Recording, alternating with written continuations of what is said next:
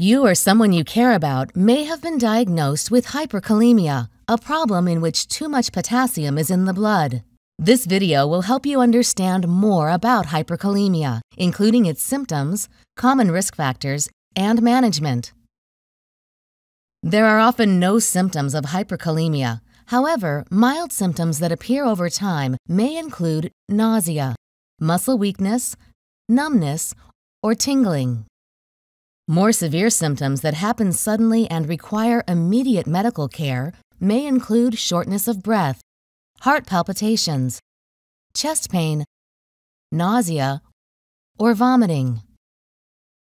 The body needs to keep the right amount of potassium in the blood for nerves and muscles, including the heart, to work normally. Potassium is one of several minerals that the body gets from food. Most of it is stored in the cells of the body, and a small amount stays outside the cells as well as in the blood. Healthy kidneys help to maintain normal levels of potassium in the blood by passing excess potassium out of the body in urine. There are risk factors that may damage or impair the kidneys or prevent the body from keeping potassium in its cells, leading to hyperkalemia. Some common risk factors for hyperkalemia include chronic kidney disease, a condition where the kidneys gradually lose their ability to work properly. Heart failure, a condition where the heart has trouble pumping blood to the rest of the body.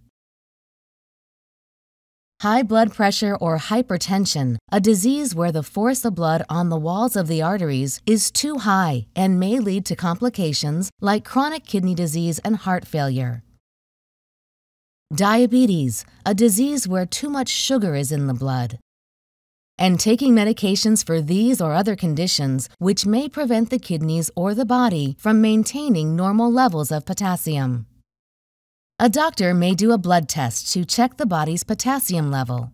For most people, a normal range is from about 3.5 to 5.0.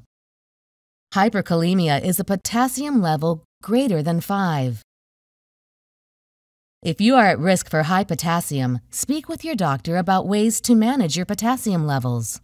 You may be asked to avoid or limit eating foods that are high in potassium. In addition, your doctor may make changes to your medications. To help minimize your risk of hyperkalemia, it's important that you know your risk factors, potassium level, foods to avoid, and medications you're taking. If you have questions about hyperkalemia or any medications you have been prescribed, talk to your doctor. It is important to take your medications as directed and report any side effects you have.